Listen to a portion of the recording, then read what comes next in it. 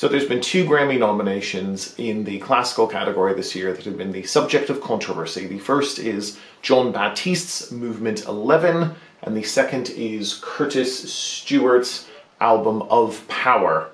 And the argument is they're not classical music. So what are they? Well, Jon Batiste's Movement 11, if we look at it from a kind of for and against, arguments for it being classical music, or it's kind of an etude. So an etude is a traditional thing where you have a simple idea, often a kind of playing technique that gets repeated over and over and over again.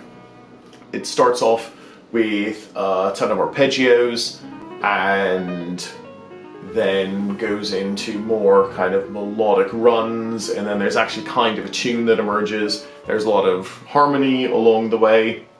The runs especially, and a lot of harmony, are very much from Jon Batiste's jazz vocabulary, but I think the structure of it is quite classical. It doesn't stick to a lot of stereotypical jazz ideas. It doesn't do the kind of head improvisation head thing. Arguments against it being classical are really that it sounds a bit jazzy.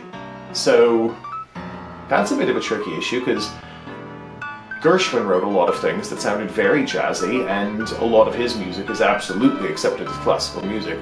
Someone wouldn't go to a classical concert where Rhapsody in Blue is playing and stand up and, you know, wave their finger and say, "That's not classical music." Classical music is a horrendous term that covers centuries of musical traditions that changed a lot. And yeah, I mean, for me, I think I got no problem saying that Jon Batiste's Movement 11 is classical music. It obeys a lot of conventions of classical music. So for Curtis Stewart's Of Power, I listened to the track Scrapple, which is a reference to Scrapple from the Apple, which is a song that was made famous by Charlie Parker. In the actual video of the song, Curtis Stewart's playing the violin, and you can actually see a picture of Charlie Parker in the background, so obviously he's trying to evoke that. At the same time, yeah, there's a lot of jazz inflection, but a lot of his playing is much more relevantly linked to 20th century string technique, so it has a lot of things that you wouldn't probably think of as jazz that, you know, I mean, some of you might, you know, actually think don't sound particularly nice, but are very typical of a lot of string writing that happened, you know, in the past, in what we would now call classical music or art music, another terrible term. The YouTube channel 12 Tone does a really, really good thing about kind of discrediting the term art music. I'll put a link to it below.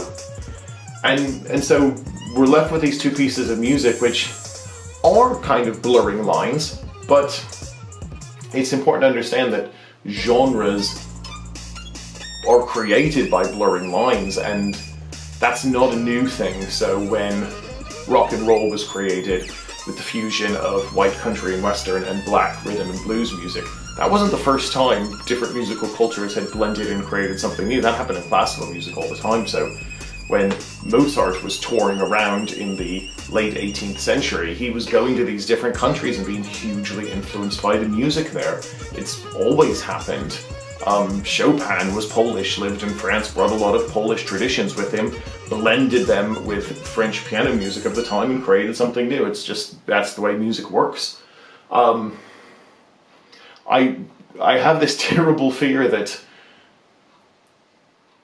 if you looked at Curtis Stewart and Jon Batiste and put them next to most classical musicians, there would be an obvious contrast that you would see.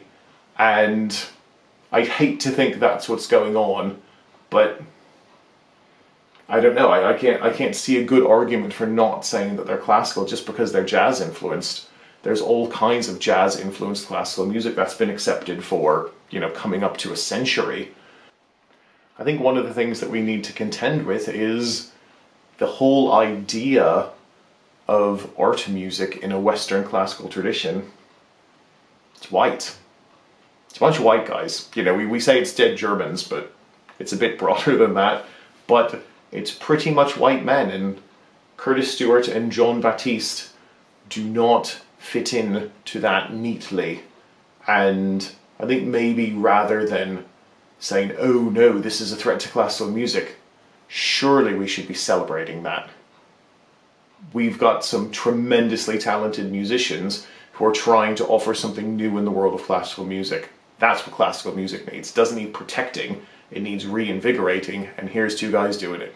So I say well done Curtis and well done Jon.